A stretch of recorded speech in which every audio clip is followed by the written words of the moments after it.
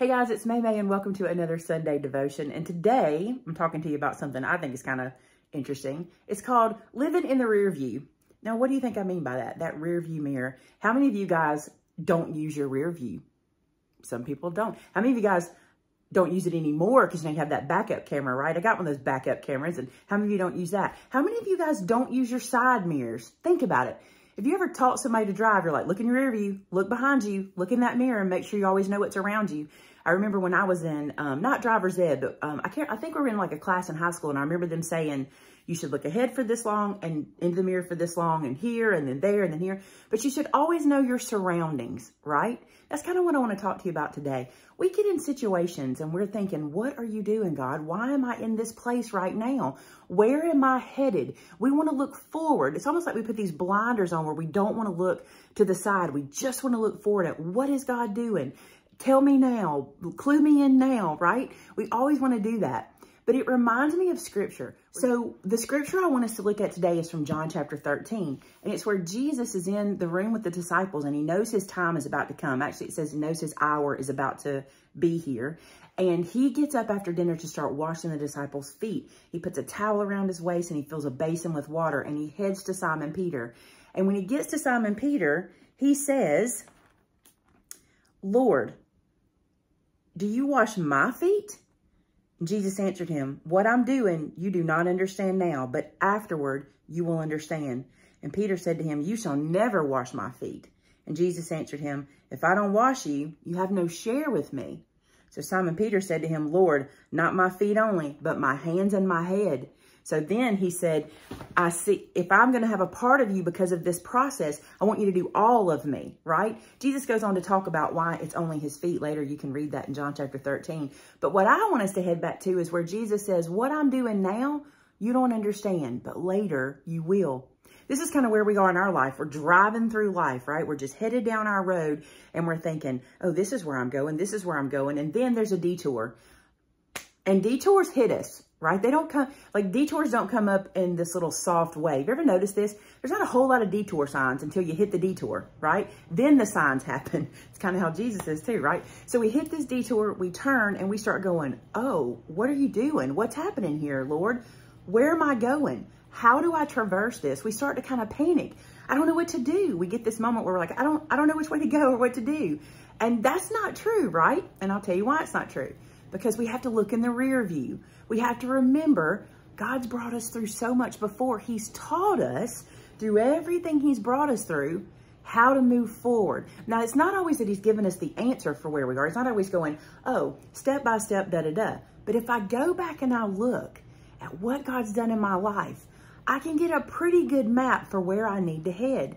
The first one is trust. I always need to trust God. This detour happens. I get turned off my course. I don't know what to do. And instead of panic, I need to go to trust. I need to say to myself, self and God, you got this. God always has it, right? He's brought me through before. The classic gospel song, he'll do it again. What he did before, he'll do again, right? Sometimes we want to take all that, we call it baggage. You ever notice that? You know, we put luggage in the trunk. The rearview mirror stays closed, but the luggage goes in the trunk. But you need your baggage. You need the good baggage, not the negative things that we hold on to, not the things God's brought us through that we should slough off, you know, not the things that we should get rid of. But we need to keep those nuggets that God has taught us, and we need to keep them close. We need to keep them like a locket on our heart where he did this in this situation or this in this situation. Remember, I told y'all before, after my house fire, my dad walked up to me and he said, I know this looks bad now, but God's going to use this. So many times since then, I've said to myself, God is saying to me, I know you don't know what I'm doing now, but you'll see it when I've done it, right? Now, some things I may not see until heaven, and even then I may not see them. A lot of people say the first thing I'm going to do when I get to heaven is ask this question, da-da-da. It's not what I'm going to do. I'm going to praise Jesus. That's what I feel like we'll be doing is praising Jesus. But I do look back and go, you did this here, and you did this here, and I learned this here, and I know to head in this direction based on this situation. And more than that, I trust you. It's the trust and knowing that God's in control. It's been hard for me. I feel like God's talking to me about this now because of the situation I'm in. I'll share a little bit. I get a little vulnerable with these things. And I guess because I love you guys, I just tell you because we all go through it. But with Mom being gone, I've had a lot of questions. Not that I'm questioning God and his plan. God has a plan. I understand his plan. I don't always like the path of it. I don't like all the ways it makes me travel, but I know he has a plan.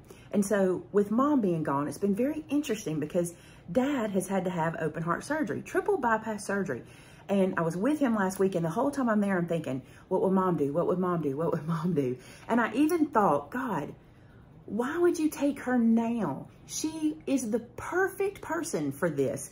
She knows how to take care of Dad better than any of us knows. Why would you take her now? Why would she not be here? I ask these questions. Not that I'm angrily going, I can't believe you took her. That's not what I'm saying. Mom is reaping her reward. But I think of all the people to take care of Dad, who better to do it than Mom? And God tells me, you have the same abilities. You have the same care for him, the same love for him. You can do for him just like she did. And I look at my family and what my family's doing, and the neighbors and the friends and the church, and how they're rallying together to take care of him. And I see all the beauty in this moment. But I still want to go back to, why would you take her now? And I know God has a plan, and maybe one day he'll clue me in, and maybe he won't. And maybe I'm learning how to myself bring out what Mom's taught me. Maybe God's helping me to cultivate what he taught me through Mom, right? I don't know, but it is a situation where we get into, and I'm sure you've been in these situations where you're like, of all the times to do this, why now? Why do you do this thing? Why have you taken this from me? Why have you sent me on this path? Why have you shut that door to me? Many times we have to look back and go, okay, back in the day you sent me here and I learned this. Or back in the day you opened this door and I learned this. Or back in the day I had this tragic thing happen and you taught me that. And we can go through those things and learn more about where we're headed based on our past. You may not think that the rearview mirror is very pivotal, but it is. It is very important to know what's happened behind you, what is happening, what has happened. It's very important to bring those nuggets of knowledge with you. Think about this. If you're wanting to bring somebody to Jesus, it's more than just telling them what Jesus has done for them on the cross. It's more than that. It's also telling them what God and Jesus have done for you in your life. Because people aren't so concerned about what you know as much about what you care about them about. And so when you can say, I've been there and God did this for me. I went through that and God did that for me. And they can see how you have faith and you trust that God did and God will. This helps people to understand who God is and who Jesus is. I know we think that if we just explain what Jesus did for all of us, you know, what he did for all of us by going to the cross, if we think we just explain that, that's enough. And it is enough. It's the only thing that is enough. But many times you got to say, and let me tell you what he's done for me since. Let me tell you how he brought me through this. Let me tell you how he brought me out of that, right? So you got to sometimes live in the rear view, even when you're witnessing. And I think most of the time when you're witnessing. I know I listen to Vince talk about God or say things to people about God, and his favorite thing to say is, God doesn't waste our experiences. What you're going through right now, he's teaching you something. And we go back to that scripture. Jesus said, what I do now, you do not know, but you will understand later. It's the same thing with all of us.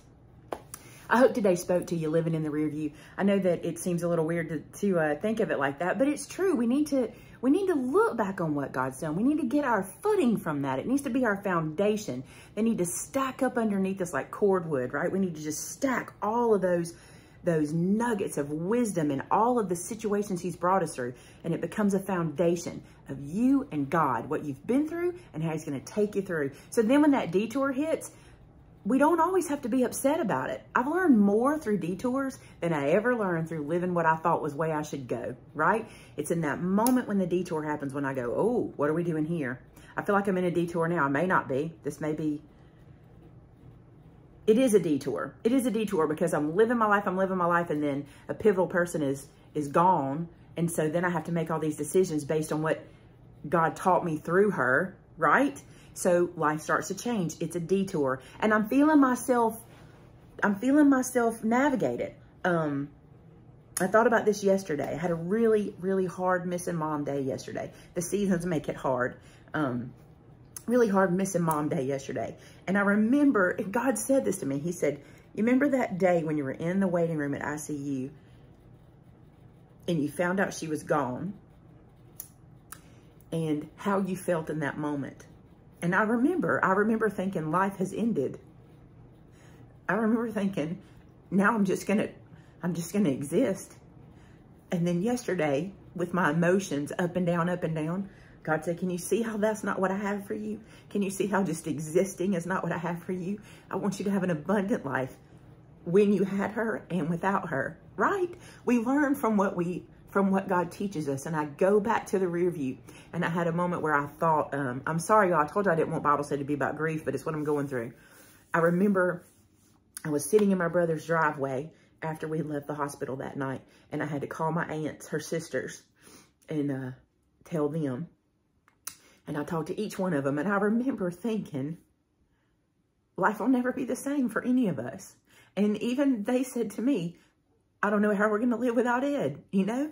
And I'm thinking, but that's not what God's plan is for us. His plan is for us to live. And I believe that Mom's plan would be for us to live. And so, though we're going to have these we're going to go over speed bumps, right? A lot of driving analogies today. We're going to go over speed bumps. I'm going to be able to look back at all the things God taught me through my mother and be able to navigate wherever I'm going from here with that, right? I challenge you to do it. Spend some time in the rear view. Start writing the stuff down. If you forget things, I forget things, but I'm also a terrible writer. Make notes on your phone. You know, you can go, I better not say, you can go, hey, whatever, and they'll write it for you. If I say it, my phone will mess up. But, you know, do it that way. Make notes through audio. Record your voice. Kids would love to have your voice recorded, teaching them things, right? Record the things you've been through so you can fall back on them later. Thank you guys so much for being here today. We're going to go to God in prayer. I'm so grateful we have these opportunities. I know I've been slack. It's not slack. It's just, I don't want to bring you grief every single time. And when God gives me a nugget that I feel like I can teach you that's not grief related, that's what I want to bring you. And a lot of you guys have said I need to discuss grief. And I feel like I will when I have a handle on it. Right now, I don't really have a handle on it. Some days are good. Some days are bad. And I don't have a handle yet. I feel like I'm getting a little better. We'll see. But, let's go to God together. God, thank you so much for this opportunity. Thank you for the nugget of living in the rear view. Thank you for all the things you've brought us through and what you've taught us. Thank you for the people you've brought into our lives that lead us and guide us into your path. God, thank you for the brilliant people who know every bit of your word and teach it to us. God, thank you for those who are dedicated to open the word for us day after day, week after week. Thank you, God, for our pastors that work so hard to keep their communities going, especially through this time, God. I pray special blessing on churches today, that you'll just be very real in those locations. Your spirit will fill the buildings and everyone will feel you. God, I pray for those watching wherever they may be, that you'll fill their heart and their minds with thoughts of you and what you've done in the past for them. Remind them of who you are and your abilities to do the impossible, and how when we hit a detour, you know exactly the direction to go. God, thank you so much for everybody who comes here and listens to these devotions. I pray that you'll take something that was said today and work it to someone's favor. I thank you again for everything you do, and I ask all these things in Jesus' name. Amen. All right, guys, I hope you have a blessed Sunday, and until next time, bye now.